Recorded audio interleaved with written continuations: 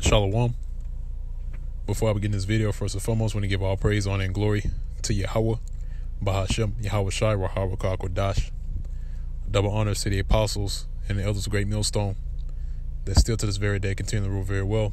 And shalom to the whole elect that's continually plowing in this work, that's spreading his ministry and his gospel to the other members of the whole elect in our faith, true sincerity. Shalom.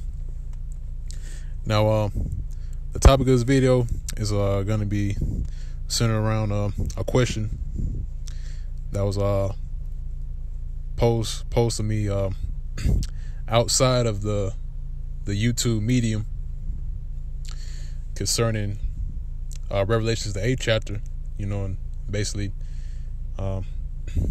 wanted me to go into Revelations, the 8th chapter, and Lord's will. This is broken down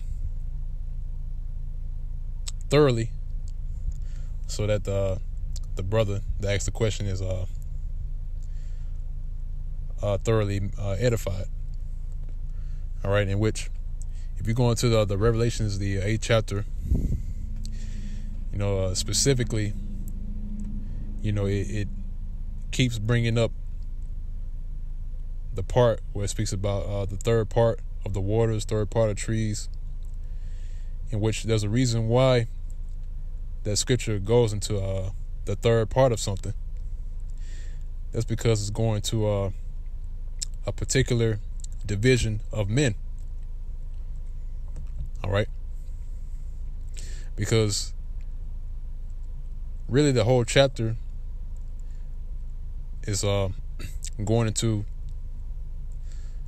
or should I say, is also going into the destruction of this place, which is America, which is known as Babylon the Great in the scriptures. Okay. And like I said before, Lord's will, the brother that asked this question is thoroughly edified by this video, and just want to go ahead and jump right into it. This is the book of Revelations, the 8th chapter, and start from the top. I'll read through the whole chapter and break it down. Now, this is starting at verse 1. It says, and when he had opened the seventh seal, there was silence in heaven about the space of half an hour. And I saw the seven angels which stood before the Most High, and to them were given seven trumpets. Verse 3 said, and another angel came and stood at the altar, having a golden censer, and there was given unto him much incense, that he should offer it with the prayers of all saints upon the golden altar, which was before the throne. All right.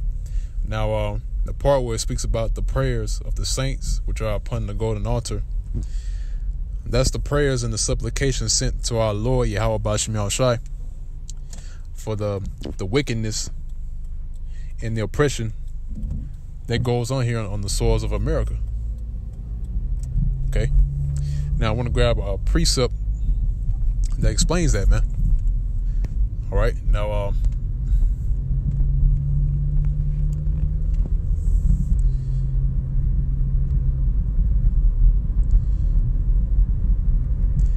Slack it, bear with me for 1 second. So James, the 5th chapter, starting at the 4th verse, see straight to the point. It says, behold, the hire of the laborers who have reaped down your fields, which is kept back by fraud, crieth, and the cries of them which have reaped are entered into the ears of the Lord of Sabaoth, in which that word Sabaoth going to armies. All right, that's what that word Sabaoth means. All right, so that lets you know once again that the Lord is a man of war. All right, so the cries of the laborers, right, which is us, all right, have entered into the ears of our Lord. Also, if you go into the book of Ezekiel, the 9th chapter, and the 4th verse, it speaks about the ones that sigh and cry for all the abominations that's done in the midst thereof. All right, so as we sigh and cry in this society that we reside in, man, the sighing and crying, it has entered into the ears of our Lord. All right. So whenever we groan in the spirit, which is continually, the Lord has observed that. All right. And he's taken that into account. Okay. Now I want to go back to Revelations, the 8th chapter, the 4th verse again. It said, the smoke of the incense which came with the prayers of the saints ascended up before the Most High out of the angel's hand. And the angel, verse 5, and the angel took the censer and filled it with fire of the altar and cast it into the earth. All right. So that same angel took the censer, right, filled it with fire of the altar and cast it into the earth. All right. Now, that's the result of the prayers that are sent up to the Heavenly Father, because as we continually sigh and cry, the Lord takes account of that, and the judgment that is to be set because of the continual cries that are entered to the ears of our Lord is the destruction of this place, America, which is Babylon the Great in the scriptures, by way of fire. Okay, in which not only is it going to be by thermonuclear fire, which is also spoken about in the scriptures, but it's also going to be brought about by our Lord Yahweh Shai, whom these people inwardly call Jesus, in which he's going to come back with his own brand of fire. All right, which I'm going to go ahead and bring that out real quick.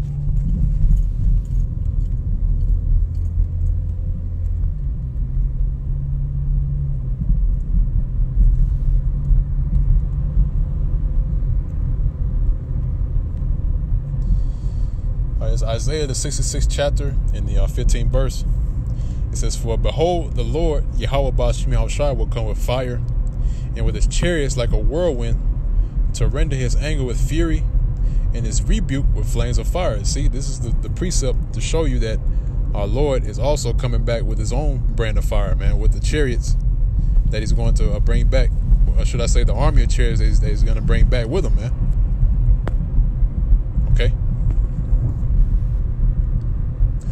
Verse 16 says, for by fire and by his sword with the Lord Yahweh Ba'Shem Yahushua plead with all flesh, and the slain of Yahweh Ba'Shem Yahushua shall be many. Okay. Now, remember that I just read that. Okay, because I'm going to come back. I'm going to reference that precept again. Okay. Now, going back down to verse 5 again, it says, and the angel took the censer and filled it with fire of the altar and cast it into the earth, and there were voices and thunderings and lightnings and an earthquake.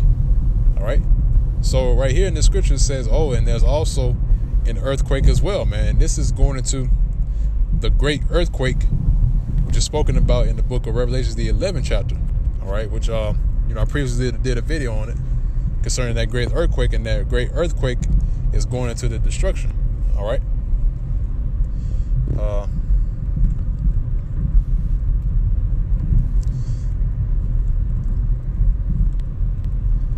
It's like it.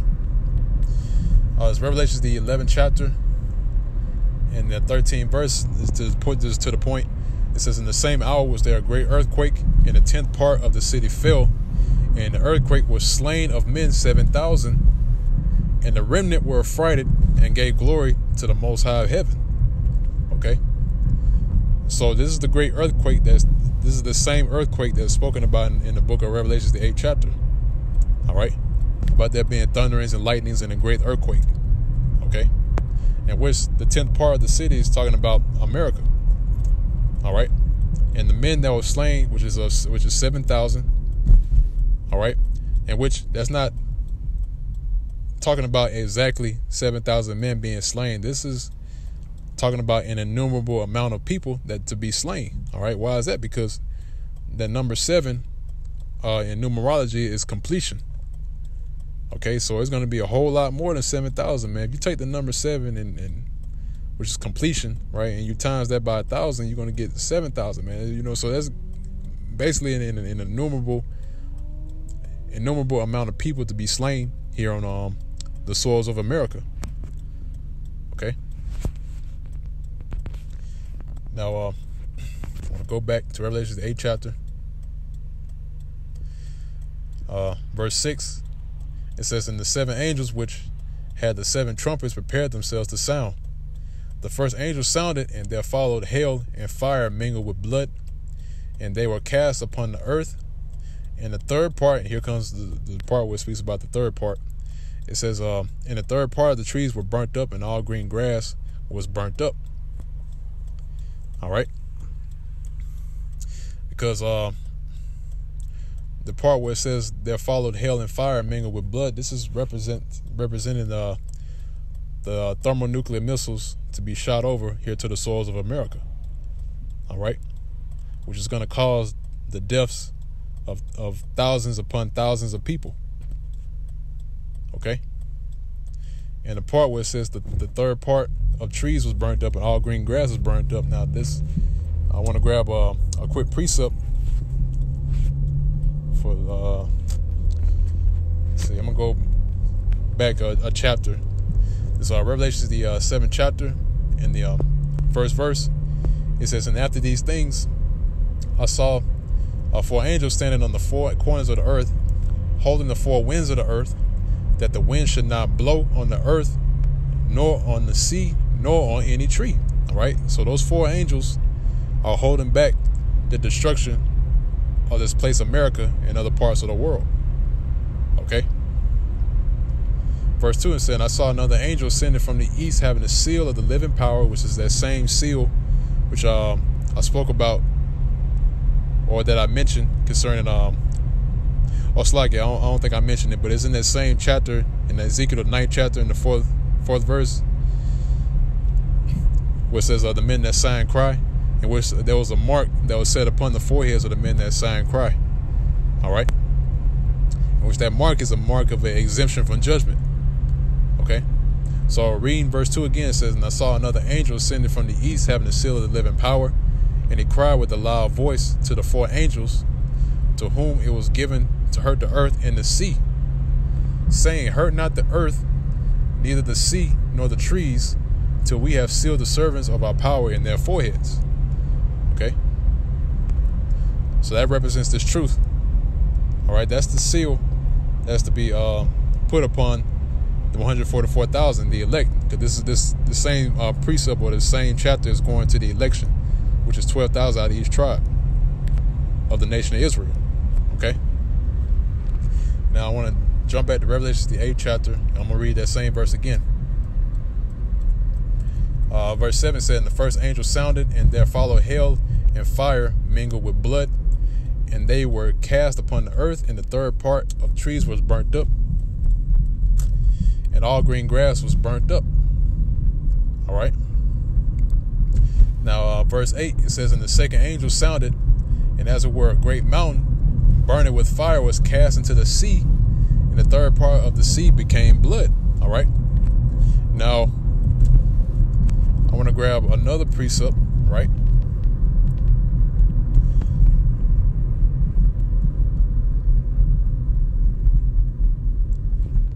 It's like it.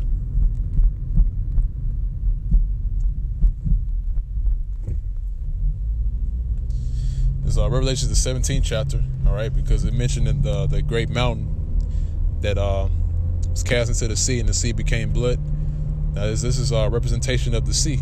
Okay, and this is Revelation, the 17th chapter, and the 15th verse, and he said unto me, the waters which thou sawest, where the horse sitteth, are peoples, and multitudes, and nations, and tongues. Okay,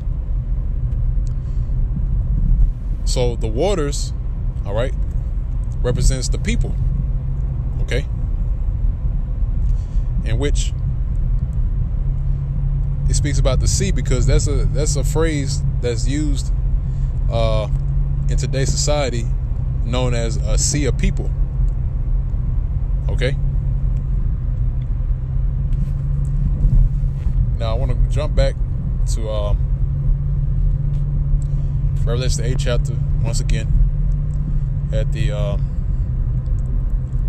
8th verse. And the second angel sounded, and as it were a great mountain burning with fire was cast into the sea, and the third part of the sea became blood. So we just read that the waters represents the people, right? But this one is talking about the third part of the sea. Okay. Now, I mentioned earlier at the beginning of the video about a division of men, right? In which there are 3 classifications of men that are here on the planet Earth. All right, you have the sons of man, all right, the sons of men. You have the sons of the Most High, and you also have the sons of the wicked. Okay, now I'm gonna get that real quick. Now,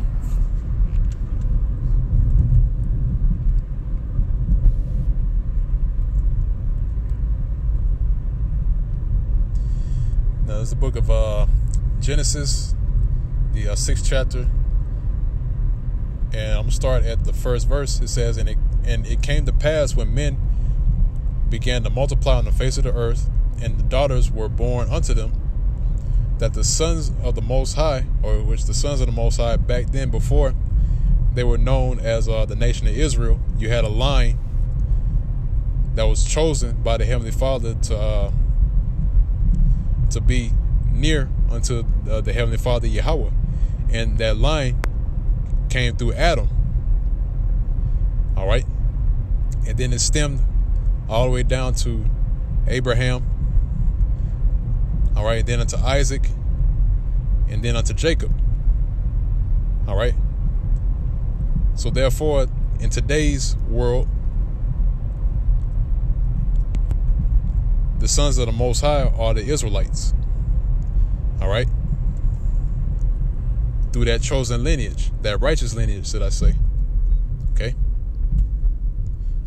Now, read on, says that when men began to multiply on the face of the earth, and daughters were born unto them, that the sons of the Most High saw the daughters of men, that they were fair, and they took them wives of all which they chose. All right. So the daughters of men, or in other words, the sons of the Most High saw the daughters of men, which represents the other nations. All right, and they took them for wives, man. Okay. Now, in this chapter, it speaks about the sons of men and the daughters of men. All right, or the sons of the Most High and the daughters of men. Salakia. There's another classification of men, which is the sons of the wicked. Okay, in which the lineage of the sons of the wicked went through Cain. All right, and then it stemmed all the way down to Esau, which is today the so-called white man. All right, that's the true biblical nationality. And the sons of the Most High, through the lineage all the way down to Jacob, are the so-called Negroes, Hispanics, and Native Americans, which makes up the 12 tribes of Israel. Okay? So there you have the sons of the Most High, the sons of men, which is the other nations once again, and then you have the sons of the wicked. Okay? Now I want to go back to Revelations, the 8th chapter, start at the 8th verse again. It says, "And the second angel sounded, and as it were a great mountain burning with fire was cast into the sea, and the third part of the sea became blood." Now that great mountain, and I'm going to get it real quick, because that great mountain, which was cast into the sea and which made the third part of the sea become blood, that's representation of our Lord returning on what these people called a so-called UFO, which really is a chariot of the Most High, chariot of Yahweh Ba'Shem Yahushai, in which our Lord is going to return on, man. Now this is the book of 2nd Esdras, the 13th chapter, which goes into that. Okay. Now I'm gonna get straight to the point. Now it's at verse 6. It says, "But I beheld, and lo, he had graved himself a great mountain, and flew upon it." All right, which that mountain represents a chariot, man. All right, which this chariot in particular is going to be the biggest chariot out of all the ones that's going to return with the Lord, man. Okay. Verse 7 said, "But I would have seen the region or place whereout the hill was graven, and I could not," because that's the thing about the vocabulary of a mountain, right? Which is not literally talking about a mountain, because back then the men that were in the ancient world had a limited vocabulary. They didn't have the same vocabulary and terminology that we have today. Okay, they can only say so much to describe what they were seeing. Okay. Now to go back, Revelation 8 chapter once again, and now we're at the 9th verse. It says, in the third part of the creatures which were in the sea, it's that third part again, which that third part is the sons of the wicked, which were in the sea and had life, died. Okay. And the third part of the ships were destroyed. All right. Verse 10. This is destruction of the so-called white man, Esau. Okay. And his armies, which he's going to try and fight against the Lord, but he's not going to prevail. Okay. And the third angel sounded, and there fell a great star from heaven, burning as it were a lamp. And it fell upon the third part of the rivers and upon the fountains of waters. And the name of the star is called Wormwood. And the third part of the waters became wormwood. And it's like it. And many men died of the waters because they were made bitter. All right, now I want to look at that word wormwood. All right. Now, if I'm not mistaken, you look at that word wormwood, it's just going to say a star that fell, which is the name wormwood. It's not going to give you that much info concerning this word, right? Which is the Greek word for wormwood is absinthion, right? Which means wormwood was, like I said before, wormwood. Not going to give you that much info on it. It says the name of a star which fell into the waters and made them bitter. Okay. Now, like I said before, it's not going to give you the, more info than this, but all it says is that it made the waters bitter. Now, if you go into the word bitter, let's see, all the way down the bottom. So this word bitter, right, is pikrano, right? Means to make bitter. All right, to produce a bitter taste in the stomach, to embitter, exasperate, render angry. All right, indignant, to be embittered, irritated, to visit with bitterness, to grieve, deal bitterly with. All right, now if you go down to the Thayer's Greek lexicon, and this is this is a little info I want to bring out. Down at the first definition. It says properly to make bitter, passive, to produce a bitter taste in the stomach. Now, in parentheses, look what they got here. Americo. All right. This is where you get the name Amerigo in which Amerigo Vespucci, which is the actual person, in which this place was named after. That's why this place, America, named after Amerigo Vespucci, goes back to the word Americo, which means what? Bitter. Okay. To produce a bitter taste. And also there's this definition where it says render angry, right, or indignant, right, to be embittered or irritated. I want to grab a quick precept since we finished with this word bitter, and we got the definition of the word bitter, which means we'll go back to the word Americo, right, and to render angry or to be irritated, right? Now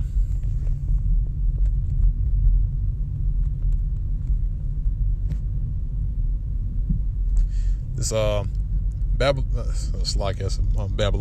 This Jeremiah, the 51st chapter in the 7th verse, said, Babylon had been the golden cup in the Lord Yahweh Ba'Shem Yahushai's hand that made all the earth drunken. The nations have drunken over wine, therefore the nations are mad. All right.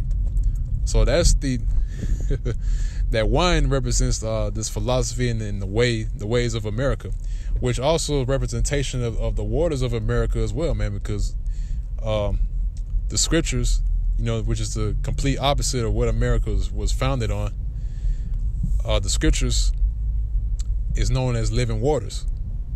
All right, which the living waters represents this knowledge that we receive by Yahweh Ba'Shem Yahushai. Okay. But the waters of Babylon, which also is attested to the wine, is the ways of America, right, in which the nations have drunk of that wine. All right. Therefore, the nations are what? Mad. All right. Now, we just read earlier in the definition where it says to render angry or irritated. So the nations are angry and irritated of America. That's why in the coming future, very soon, this place is going to be demolished by the hands of the nations. And then Yahushua is also going to add fuel to the fire, so to speak. All right. Now I want to go back to Revelations, the 8th chapter. Since we're done with that verse 12. It said, and the fourth angel sounded, and the third part of the sun was smitten, and the third part of the moon, and the third part of the stars, so as the third part of them was darkened.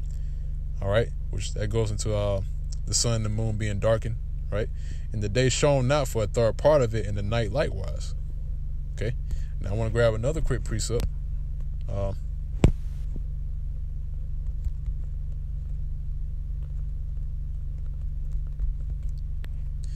It's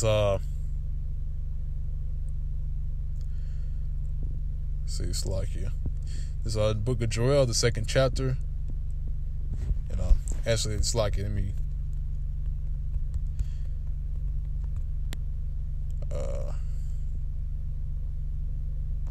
right, it's Isaiah the 13th chapter, should I say? This should go or this should bring it out more thoroughly. This Isaiah the 13th chapter in the 9th verse said, behold, the day of Yahweh Ba'Shem Yahushai cometh, cruel both with wrath and fierce anger, to lay the land desolate, and he shall destroy the sinners thereof out of it. Verse 10, for the stars of heaven and the constellations thereof shall not give their light. The sun shall be darkened in its going forth, and the moon shall not cause her light to shine. And I will punish the world for their evil, and the wicked for their iniquity, and I will cause the arrogancy of the proud to cease, and will lay low the haughtiness of the terrible. All right. So this is going to the day of destruction. Okay. Now I'm gonna grab another precept, which I wanted to get earlier. This Joel the 2nd chapter in the 2nd verse. It says, as I'm starting at verse 1, it says, blow ye the trumpet in Zion, and sound an alarm in my holy mountain. Let all the inhabitants of the land tremble, for the day of the Lord cometh, Yahweh Ba'Shem Yahushai, for it is near at hand, a day of darkness and of gloominess, a day of clouds and of thick darkness, as the morning spread upon the mountains, a great people and a strong, there have not been ever the like, neither shall there be any more after it, even to the years of many generations. That's going to the thermonuclear destruction by way of the ICBM missiles. Okay. Now, to go back, Revelation, the 8th chapter, and start at the 13th verse.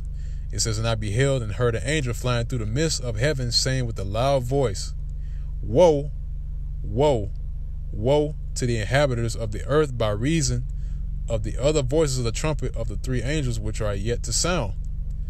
All right. Which those 3 woes, if you go into the word woe, it means destruction. Okay. And specifically, there are 3. All right. So this is going to the World War. All right. World War I. Then you have World War II. And then soon, World War III is on the horizon, man. World War III is almost here, man. Okay. So in the last coming war, which is World War III, is going to be the start of the end of this place, which is known as Babylon the Great in the scriptures, which is America. All right. And the downfall of the kingdom of the sons of the wicked, who are what? Or who are they? The Edomites, which are who? The so-called white man. All right. So that pretty much wraps up this video concerning Revelation, the 8th chapter. Lord's will, I broke this down thoroughly for the brother that is watching, to ask the question. And also, Lord's will, this was edifying to the body of Yahweh Ba'Shem Yahushai as well, to the members of the hopeful elect. And until next time, once again, I want to give all praise, honor, and glory to Yahweh Ba'Shem Yahushai, Rahawah Kakwadash. Double honors to the apostles and the elders of Great Millstone, They continually rule very well. And Shalom and peace and safety. Salutations to the Hope Elect. That's also doing the same things in our faith, true sincerity, and spreading this ministry and this gospel to the other members of the Hope Elect. And with that, I'm going to say Shalom.